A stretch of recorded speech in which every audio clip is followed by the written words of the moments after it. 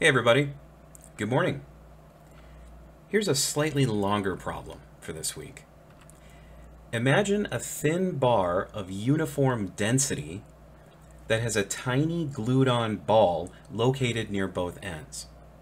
And in the center of the bar is a frictionless axle that allows the bar to rotate freely. Initially, everything is perfectly balanced and nothing is moving. But at some point, the ball on the right will become loose and fall off, which causes the bar and the other remaining ball to rotate, kind of like this. That is all the information that we are provided. And here's what the problem wants us to do. In part A, we need to solve for the angular acceleration of the bar at the exact moment that the rotation starts. Then in part B, determine if that angular acceleration remains constant. If it doesn't, we need to describe how it changes. And finally, in part C, we're going to solve for the angular velocity of the bar once it rotates into a vertical position. Before we start with part A, we should probably set up a free body diagram first.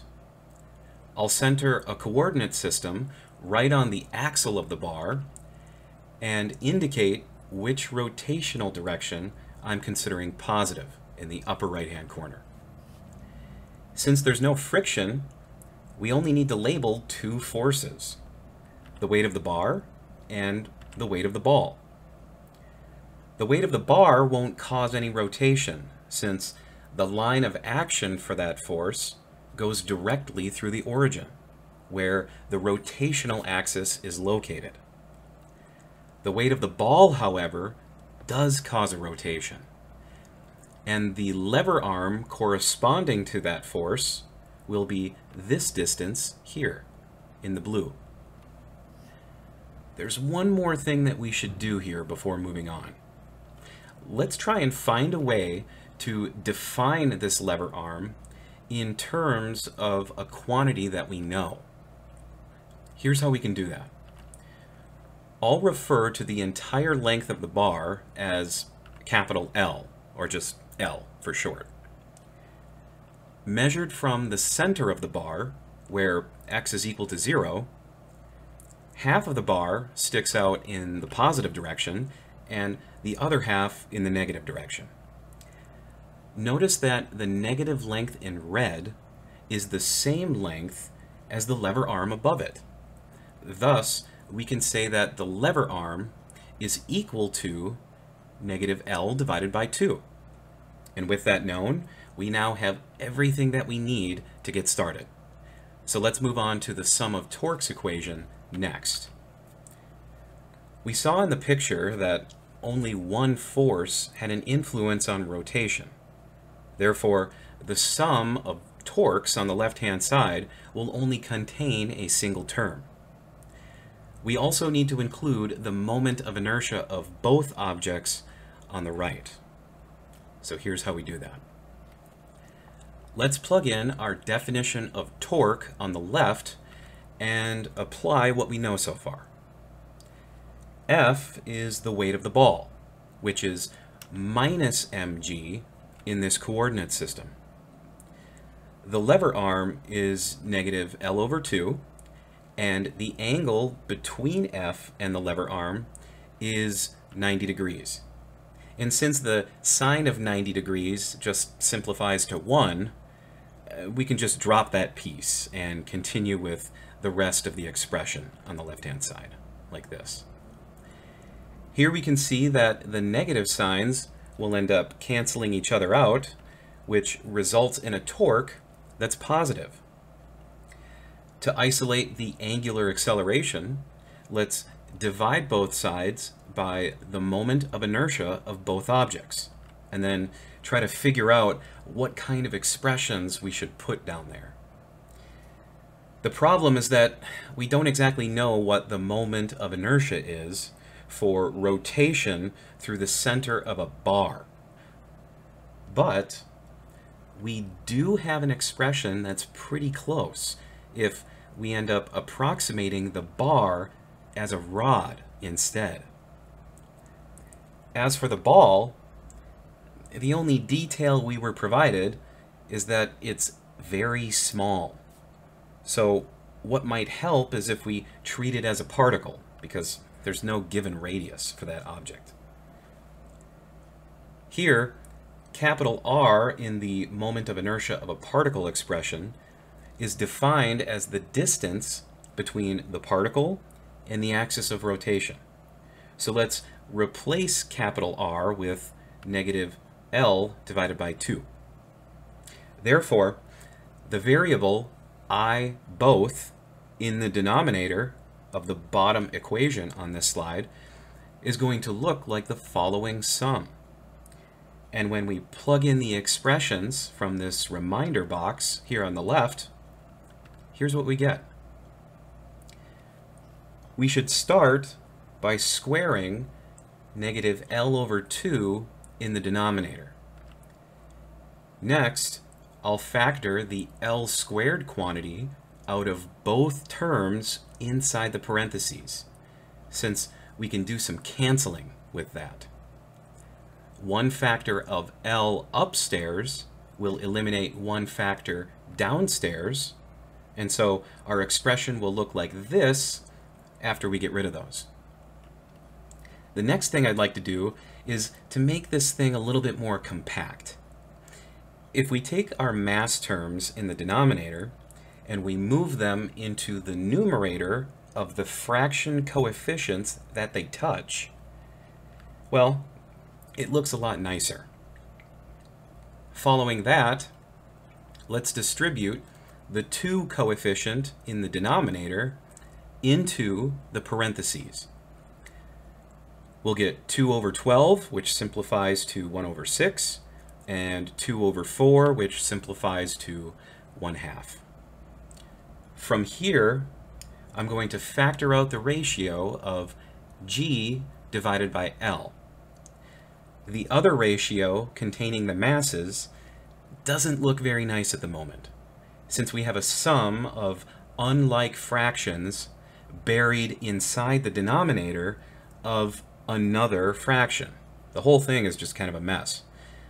To fix it, let's multiply the mass of the ball divided by 2 by a special form of 1. This will create a common denominator of 6, so instead of summing 2 different fractions, we can just use a single fraction instead. The denominator of the denominator can be rearranged into the numerator, and I'll even move that 6 into the G over L ratio, like this. Now what we have here looks way better than before. There's no further simplification required, so let's go ahead and start plugging in some numbers. And here it's easy to see that the meters units cancel out in the first ratio, and the kilograms units cancel out in the second. Therefore, the value of our angular acceleration right as the rotation starts is approximately 16.3 radians per second squared. And that's our answer to part A. For part B, let's take a look at our picture again and focus on the force and the lever arm of our torque. During the rotation, the lever arm will become smaller and smaller until eventually it just becomes 0 once the bar is in a vertical position. Now, in case you're wondering why it becomes 0 here, remember that we're approximating this bar as a thin rod. And I emphasize thin because that means we can squeeze it as thin as we like, even infinitely thin. We're also approximating the ball as a particle, and that implies that it doesn't even have a size. It's like an infinitely small dot.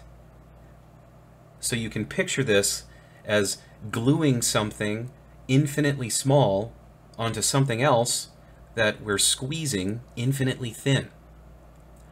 So using these approximations, a more accurate picture might look something kind of like this, where the force of the weight of the ball will line up exactly with the axis of rotation, resulting in a lever arm length of 0.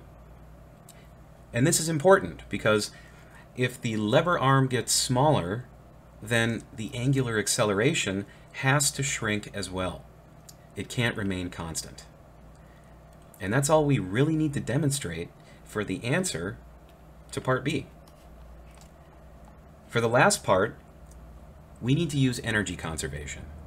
And I think it'll help if I restore the picture back to normal so everything is easier to see. Let's say that right before the motion starts, the bar and the ball are in the initial position. And then once they swing through the vertical, that will be our final position. In the final position, I'll set the y value of the ball to 0, which means the initial y value will be L over 2, which is halfway up from the bottom of the bar. And now we can properly represent the potential energy of the ball in the energy conservation equation. Let's start by throwing away this other work term, since there's no friction, and I'm going to continue the habit of rewriting our kinetic energy terms to account for translational and rotational motion, like this. On the initial side, nothing is moving yet, so the kinetic energy terms over on that side are just equal to 0. On the final side, the translational kinetic energy term can be removed as well, since there's no straight line motion occurring here. It's all rotation. Also, since we set the y value of the ball to 0 in the final position, that means we can set the final potential energy here to 0 as well. So we've whittled this expression down to just a single term on both sides. But be careful here, because the potential energy term on the left applies to just the ball, whereas the rotational kinetic energy term over on the other side applies to both. Let's clean this slide up and take a closer look at what's going on here. We can exchange the potential energy term of the ball with mg y initial and the rotational kinetic energy term with 1/2 I omega squared. If we replace y initial with L over 2, notice that we end up with a 2 in the denominator on both sides, which can be eliminated. Let's clean this up and then divide both sides by the moment of inertia term next. And we'll plug in the same sum that we used from earlier. I'll do the exact same approach and start by squaring the negative L over 2 term in the denominator and then pull L squared out front. And just like before, we can divide out a single factor of L upstairs and downstairs. Next, I'll make the expression compact again by moving the mass terms in the denominator into the numerator of the fraction coefficients that they're touching. Following that, we'll factor out g over L and then multiply the mass of the ball divided by 4 by a special form of 1. And this way, we can write everything downstairs using a common denominator of 12, and then apply a single ratio to represent that sum. The denominator of the denominator will get pushed up into the numerator, And then I'll move that 12 to the G over L ratio. And all that's left is to take the square root of both sides and then plug in our numbers. When I put this all into my calculator, I get a final answer of approximately 5.70 radians per second for the angular velocity. And that's our answer for part C. In case you'd like a recap of everything that we did, here's an outline of our answers for each part here on the solution card. That's all for today, folks. Thanks for watching. Have a great night.